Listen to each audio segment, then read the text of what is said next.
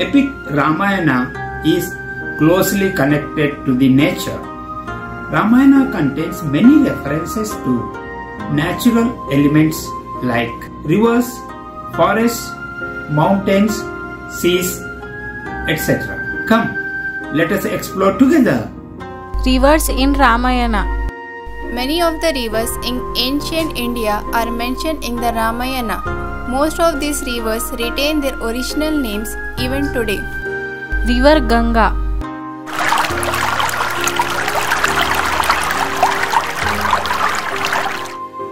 The holy river Ganga and the tributaries are very important in the Ramayana. Bhagiratha, who brought Ganga to the earth, is an ancestor of Lord Rama. River Ganga is deeply connected to Rama and Ramayana. River Sarayu. The Sarayu river is a tributary of Gangas. Lord Rama, Sita and Lakshmana initially resides in Ayodhya, which is a holy city on the banks of Sarayu river. The city of Ayodhya is located on the banks of Sarayu river. Sarayu Nadi is mentioned many times in the Ramayana. Rama departs from Ayodhya at the end of his earthly life by entering the Sarayu river and returns to his divine origin. River Tamsa. The Tamsa river is a tributary of the Gangas flowing through North India. Sri Ram spent his first night during the 14 years of forest exile near the Tamsa river. Sage Valmiki ashram was at the banks of Tamsa river. Sita lived here with her twin sons Love and Kusha. It is believed that on seeing the plight of a bird couple, Valmiki created his first verse, Shloka of the Ramayana. River Godavari. In Panchavati, by the Godavari river, Rama builds his exile home. Sita sees the golden deer and wants it. River Mandakini. The Mandakini river emerges from the Himalayas. The Mandakini drains into the Alaknanda, which flows into Gangas.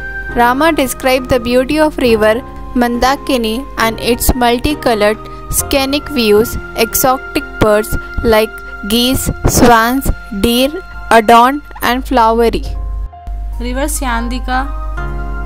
Syandika is a river in Kosala. It is mentioned in Valmiki Ramayana. Sri Ram crossed the river Syandika where peacocks and swans live. River Sona or Shona.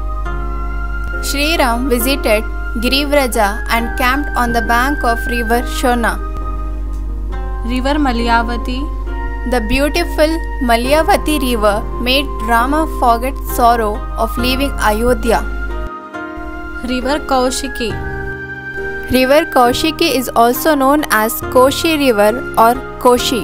In Ramayana, river Koushiki is mentioned as the sister of sage Vishwamitra. River Gomati.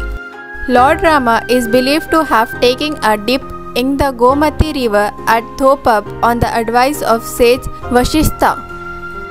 River Yamuna.